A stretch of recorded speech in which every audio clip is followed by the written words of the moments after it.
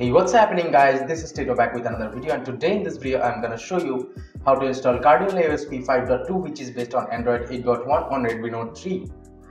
And I did a previous video on this ROM which was based on 8.0. I'll leave a card if you want to check it out, and let's make it happen.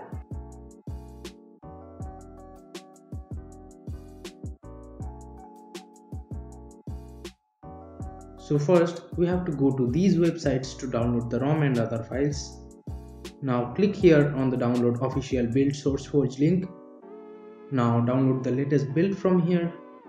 Now as you can see from here, TWRP 3.1.1/1 is minimum requirements, but I will recommend you flashing this ROM with latest TWRP 3.2.1/0.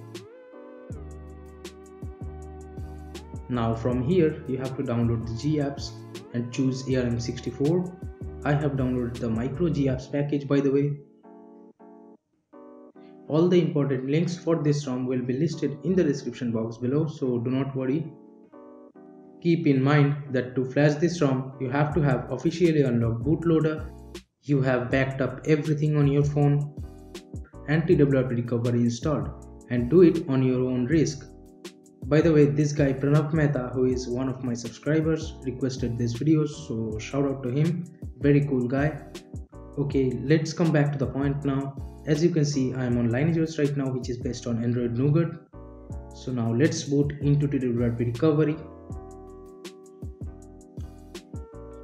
As I have TWRP 3.0.2/2, so let's try flashing the ROM with it.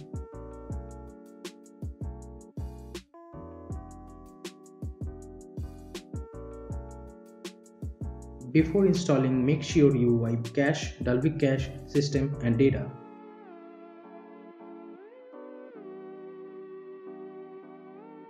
And I faced error 7 as expected.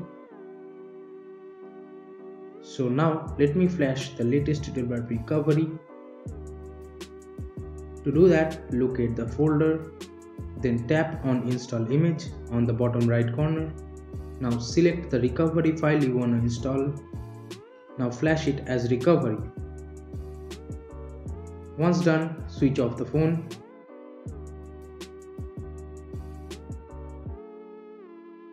You might see this no OS installed pop-up. This is coming because I just wiped the system and everything else. If you wipe later, this won't come, and that's fine too.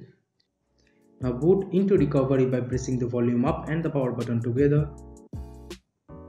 Here you can see I have successfully booted into TWRP 3.2.1/0, and as I have wiped everything earlier, I am not doing that again. So let's hit install and select the ROM and GApps file and swipe to confirm flash and wait for the time being.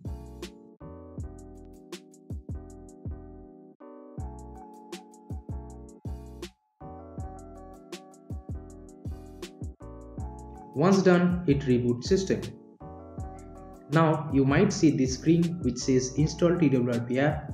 If you want to do that, you can swipe to confirm, but I am not going to do that, so I hit do not install. Now wait for the system to boot up. It will take 5 to 10 minutes for the first boot.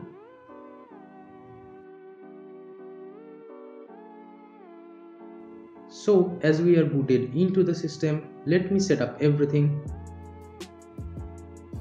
Now let's talk what's working here. Camera, mobile data, Wi-Fi, torch, IR blaster, Google Assistant, FPC fingerprint scanner is working fine for me, and I think GOODIX fingerprint scanner is working too. VoLTE is working even on the second SIM slot, so no worries.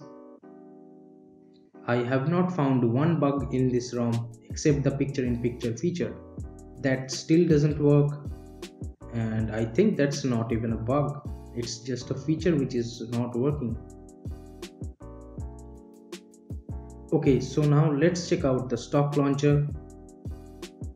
These are the stock apps this ROM comes preloaded with, except UC browser and YouTube. They are there because I am restoring my app data backup.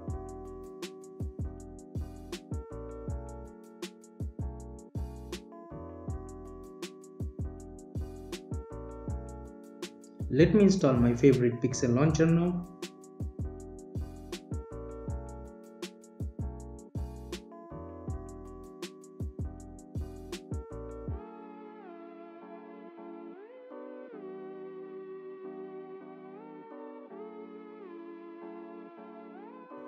You can see from here we can double press the lock button to launch camera, but I am not gonna do that because my power button is almost broken.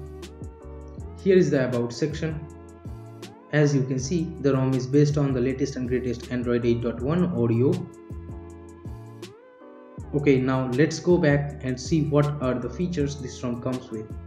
In the top side of the settings menu, you will find a settings called the wings. I will go through them one by one if you are into that.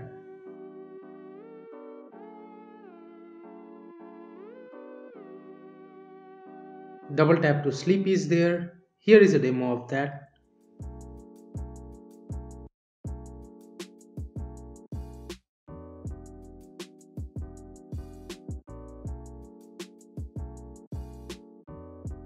I don't like heads up notifications, so I will just disable it.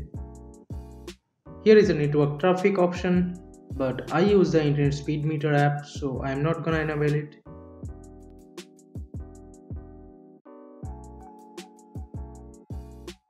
Here is the software navigation buttons, which looks great as Pixel 2, but I want more screen real estate, so I will disable it too.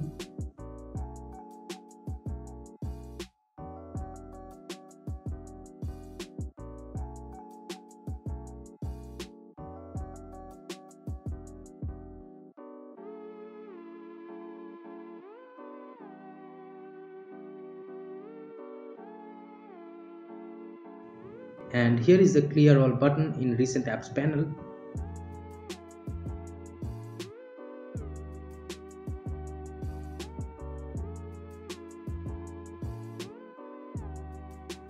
Here is a quick demo of Jio 4G VoLTE working. To Jio Bangla Chono. At Tipu. Hindi के लिए 2 दबाएं. To continue in English, press 3. So now the app data backup is restored.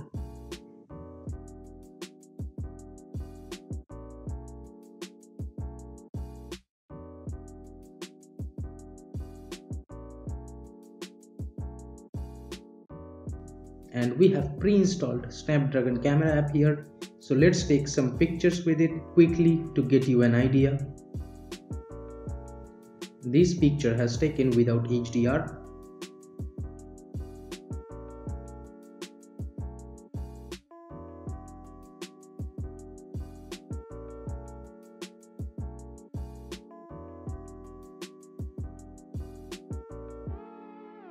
And this picture has taken with HDR.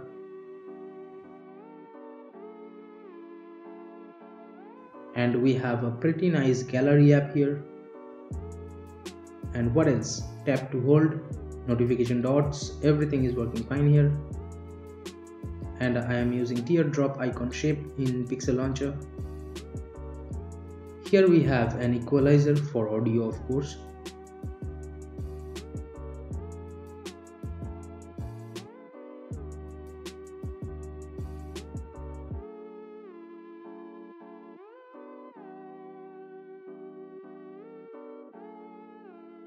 And this is a Substratum theme, so Substratum is working fine in this ROM, but I do not use that, so I am just guessing.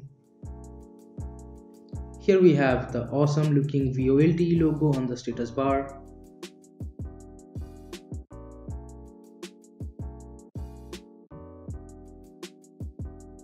If you look close enough, you will see that the quick settings panel is actually a little transparent, and Wi-Fi, torch, etc. These icons are rounded on the edges, which were sharper before as far as I remember.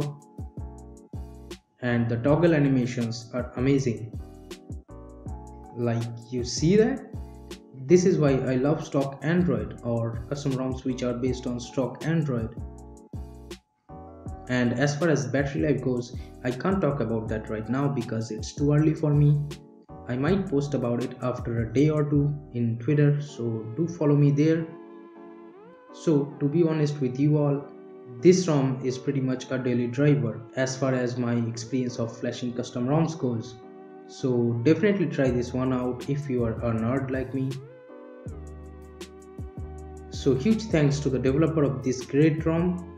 Here is a thumbs up from me.